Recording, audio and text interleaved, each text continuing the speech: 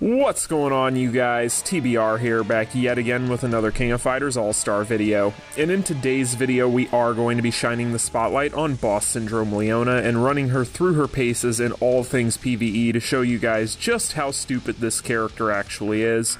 But before we get into all of that, if you guys are new here and you enjoy daily King of Fighters Allstar content such as this, then smash that like button and subscribe, sit back, relax, and let's go ahead and get into the spotlight for Boss Syndrome Leona. So starting out with the typing and the leadership ability, Boss Syndrome Leona is going to be a purple defensive unit with a leadership ability that increases Boss Syndrome fighters' attack by 45% and their power charge rate by 20%. As we've talked about here on the channel numerous times, the leadership ability is going to be the type of leadership that you look for all of your top tier characters, so great stuff there, and it's particularly good because it is going to be good for all of your Boss Syndrome fighters, so she's going to be able to slot into a lot of very strong teams, so long as you have a lot of these limited banner characters. And then if we take a look at the typing, not a whole lot to talk about there. She is a purple defensive type unit, which doesn't necessarily get called for anything specifically in the game, but at the same time, for a character that's outputting the amount of damage that this one is, the fact that she does have that extra little bit of padding thanks to the fact that she is a defensive-based unit is going to help her survivability out quite a bit, and this is one of the big ways where she sets herself apart from her banner mate Boss Syndrome Goenitz, because she is definitely not going to be anywhere near as squishy while being able to output better damage overall. So great stuff there. When we take a look at the tags, she is going to be a Boss Syndrome unit, of course, a female fighter, a defensive type, an all-star fighter, an Akari team member, and then finally, an Orochi clan member. So she's going to have plenty of options for teammates. This is going to make her very, very versatile. We'll talk about that more as we get into this, but good stuff yet again. Now moving on to the cores. So leading off here, you guys are going to notice that Leona does have that 30% power charge rate increase that we have seen on a lot of these limited banner characters, including her banner mate Boss Syndrome Goenitz. You'll love to see it, and that's great stuff to lead off here. Next up, we are going to have a critical damage rate increase of plus 18%, and we're also going to have an increase to attack, a continuous damage enhanced to our burn damage, a skill enhanced to our strike damage output, and an increase to our critical rate by 3.2%. Then when we get into the exclusive cores, we're going to start here with Bloody Fate. This is going to increase the target's damage received by 35% for 5 seconds upon landing the S1 on a cooldown of 15 seconds. So as we go through this kit, you guys will notice a theme. This character is all about damage ramp and doing more damage, and to that effect, Boss Syndrome Leona has achieved her goals and is an incredible damage dealer in the King of Fighters Allstar, and likely to be the highest damage ceiling of any character that we've ever seen. Next up, she's going to decrease the active skill cooldowns by 0.5 seconds upon landing an attack on a burning target. So Boss Syndrome Leona does have that latent, inherent active skill cooldown decrease on her kit. Hers is going to be in the form of landing an attack on a burning target. Shouldn't be very hard to do considering, so another really good core. And then finally, she's going to increase her active skill damage on burning targets by 110%. As I already mentioned, this character just likes to do damage, and this core is going to help her achieve that goal. So great stuff there. Now we're going to move on to the final exclusive core, and that's going to be Nightmare Revival. This is going to cast that shield that absorbs damage for 7 seconds when attacked if her HP is 50% or more, and removes the shield when attacked 20 times on a cooldown of 15 seconds, and then she has the exclusive core for the Boss Syndrome Volume 4 fighters, and we all know what that does. So that shield, as we have already established, is completely OP.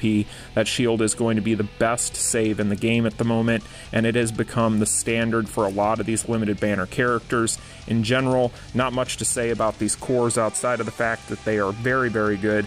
I would say that Leona definitely has the better cores of the two new characters. However, as we've established, both of these characters are completely and utterly busted, so what can you do? So that is going to be the cores. Next up, let's move on and talk about the skills.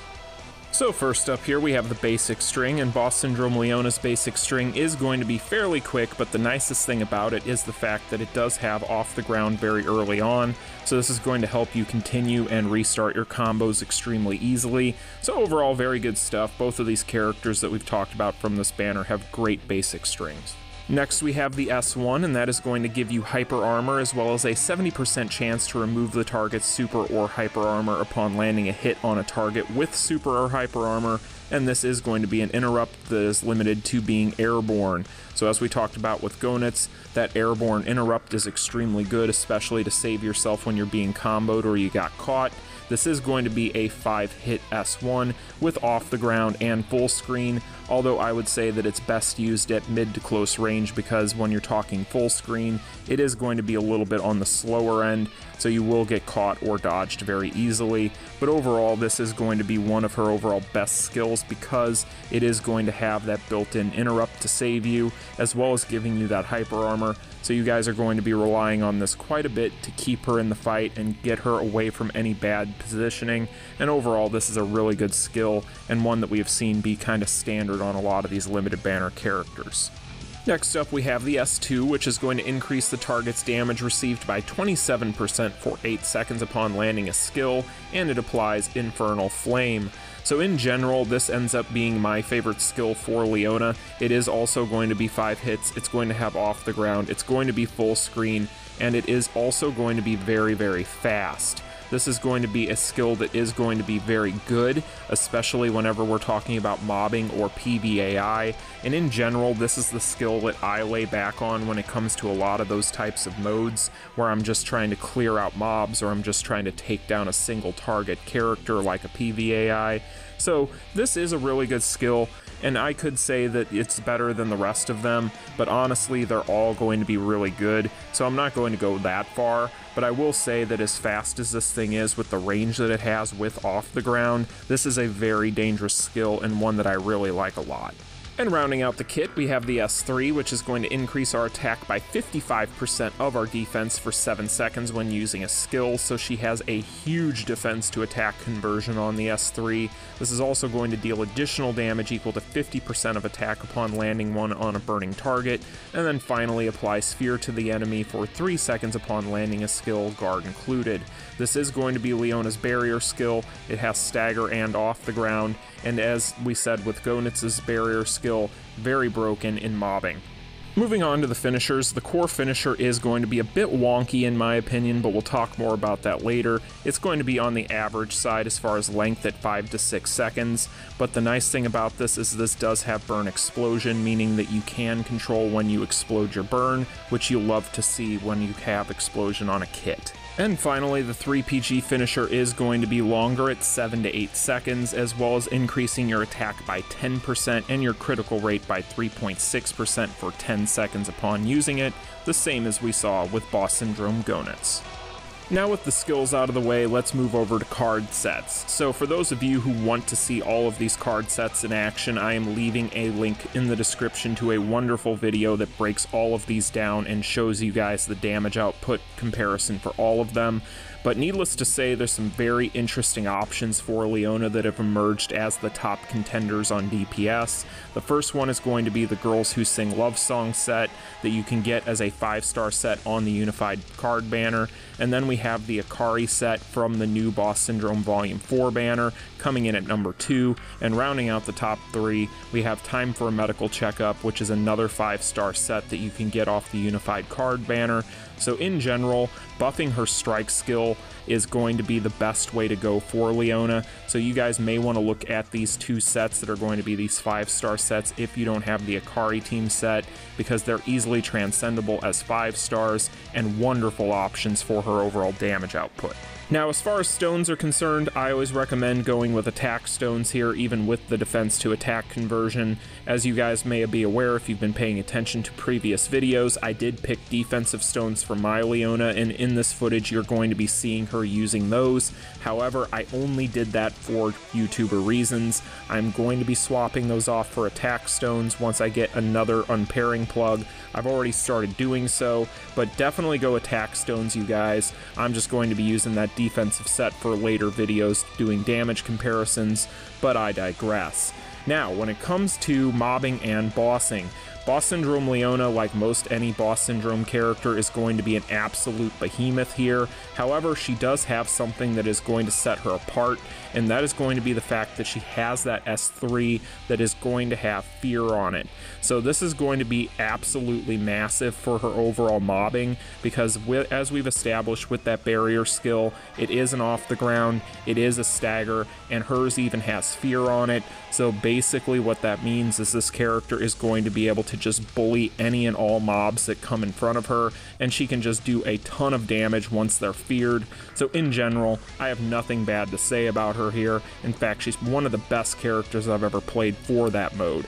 And then when it comes to just bossing in general, thanks to the fact that Leona can output as much damage as she can, once you get your Awakening rotation, really none of these general bosses are going to be able to survive her. She's going to go in, she's going to be able to rotate skills extremely well, she's going to have a lot of damage ramp, she's going to have some nice crits, and in general, this is a character that I really can't complain about at all in either of these facets of the game, because she's just so good at what she's trying to accomplish, and even though it's pretty simple, she's just trying to do a lot of damage, it's pretty impressive to watch. So in general, Boss Syndrome Leona passes with flying colors here and gets an A+. So now we're going to move on to PVAI, and as you guys can imagine, this character, she just is amazing. There's really not a whole lot to say here. She's pretty much unkillable. As long as you're smart with how you're playing, she's extremely quick, she has great range, she has wonderful off-the-ground potential, she knocks these characters down like it's nothing, she has fear. What more could you really want? This character, pretty near unkillable, just as long as you're paying attention, so don't fall asleep and you'll be just fine. And next up here, we're going to talk about Immortal performance. So her performance in Immortals, as you guys probably guessed and have already experienced if you have this character, is phenomenal. Boss Syndrome Leona can pretty much slot into as many teams as she sees fit, thanks to the fact that she does have that wonderful leadership ability, as well as having some great tags. So she's going to be very versatile in that regard. She has a nice long 3PG finisher, and she's going to be able to output as much damage as she can, as well as being extremely tanky. So in general, Boss Syndrome Leona is going to be another top tier limited banner character for Immortals. As we've seen, this becomes a theme with a lot of these limited banner characters anymore. It seems like once they release a new limited banner character, they just add on to an already growing pool of characters that are going to make these Immortals' lives a living hell. So in general, you guys, I see no reason not to use her in Immortals if you have her. She's going to prove to be one of those characters that you're going to try and slot into every team that you have here, just for the fact that she is able to output as much damage as she can, so she can almost carry you through these things. She's not going to be able to solo these things by any stretch of the imagination as far as her damage output is concerned, but at the same time, if you give her a competent team to work around her, she's going to put in all the work you could ask for and then some. So really, there's not much here that I could say in the negative. If I had anything negative to say, it would be the fact that, kind of like Boss Syndrome Goenitz, her core finisher is kind of goofy and not necessarily my favorite thing in the world, but that's just a nitpick. In the end, Boss Syndrome Leona going to be a tier 1 Immortals dungeon performance unit, and another one to add to the pile. So next up, let's talk about guild raids. So let's get this out of the way real quick. Boss Syndrome Leona is likely the best solo artist in the game currently available for guild raid solos. There's really nothing that I could say in regards to her solo performance that hasn't already been said.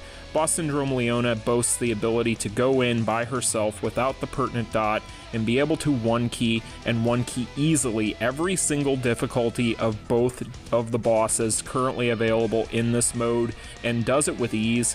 Part of this is thanks to the fact that she does have that shield as well as being a defensive type unit, so she is going to protect herself very well while she's outputting as much damage as she is. And in general, this character is going to be able to get you over 1 billion damage in Lunatic difficulty by herself with ease, so that should go to show you guys just how dumb this character actually is. much like Boss Syndrome Goenitz before her in that spotlight when we talked about the fact that these characters are a bit cancerous. I do still think that that is the case with her as well, if not more so, just for the fact that being a defensive-based unit, she's going to be able to go in and output more damage than pretty much everything else in the game. So that means that she's not only going to be able to be tanky, but she's also going to be a DPS machine. And then against Nightmare Geese, again, she can one-key him in every single difficulty by herself. She can do over 1 billion damage without a problem here. And so really the only thing that I could levy against her is the same thing I levied against Boss Syndrome Goenitz, and that is going to be the fact that, like him, her core finisher leaves a lot to be desired. It's not necessarily the best thing in the world. As you guys can see, these bosses can still move around after you've used it. They can still use their attacks and so on and so forth. So that can leave you in a vulnerable position at times. But really, that's the only nitpick that I have with her. Outside of that, the fact that she can interrupt while airborne and get hyper armor is also a big deal because she can save herself. So in general, you guys, if you need help in Guild Raid, this is the best overall character that you could pick outside of Goenitz, and probably better in general. And there you have it, you guys, the spotlight for Boss Syndrome Leona. So in general, Boss Syndrome Leona, I don't think any of her fans would have ever assumed she would find herself in this position, but here we are. As it stands right now, Leona is going to be probably at this point the best character in the game for just general PvE content, and probably the best character in the game in general. At the end of the day, this is a character that can output obscene amounts of damage, as well as being a defensive type, which is going to mean that she's going to have a lot of survivability that a lot of these glass cannons and DPS machines that we've had for a while cannot boast. And in general, there's a few gaps in her game. Like I've mentioned, her core finisher isn't necessarily the greatest, but at the end of the day, you can always find a reason to nitpick a character, but when they're this good, they are just nitpicks. So if you guys are fans of this character, be happy. They did her right, and in fact, they probably overdid it in a big way because, again, both of these new Boss Syndrome characters, in my opinion, are going to be bad for the game in general because of the power creep they've introduced, but I've already talked about that at length, so we're not going to get into that here. I just want you guys to know, if you want these characters, if you like either of these characters, this is the time to pull. Make sure that you guys try to get them if you want them, because you are probably going to kick yourselves if you miss out on them.